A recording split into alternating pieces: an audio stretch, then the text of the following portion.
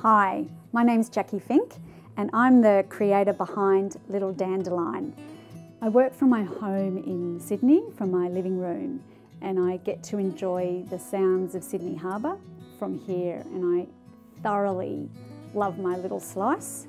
And I have a somewhat bonkers obsession with making really large scale textiles, installations, wall hangings from exclusively merino wool, mostly from Australia, but also from New Zealand. Merino wool is an incredible fibre. It's completely luxurious. It's beautiful to the touch. And I started my journey with extreme knitting and this beautiful fibre about 5 years ago now.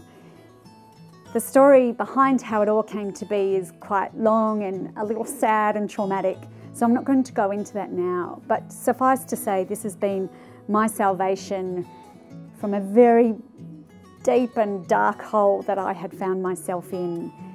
To me, extreme knitting and my particular process is like therapy or mindfulness on steroids. When I first started out, I worked exclusively with this beautiful fibre. This is known as merino tops. Some people call it roving, other people call it unspun wool. And as you can see, it creates a really beautiful scale. The texture is incredible. It looks like a cloud and it's good enough to eat.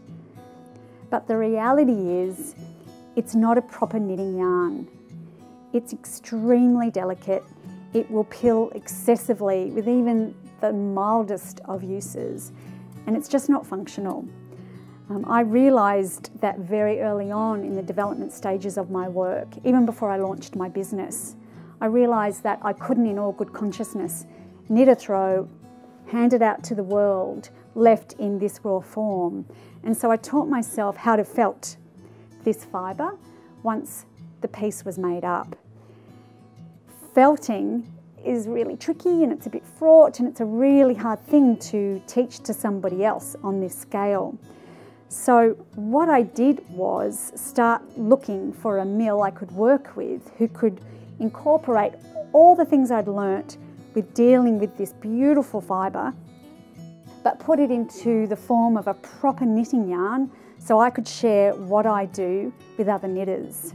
So now that I've developed my proper knitting yarn, we've gone from a situation where this is bound to happen sooner rather than later with anything made from unspun wool which is not felted, to a proper knitting yarn which is made from the same product essentially. This is beautiful merino tops from New Zealand, which goes through a really technical and special process in the mill where it's twisted and felted. And so by the time it comes out, it replicates the scale I'm able to achieve once I felt the unspun wool. But there's nothing more to be done. All you need to do is knit. It's incredibly soft. It's made from really fine merino tops, but it's a really robust performer.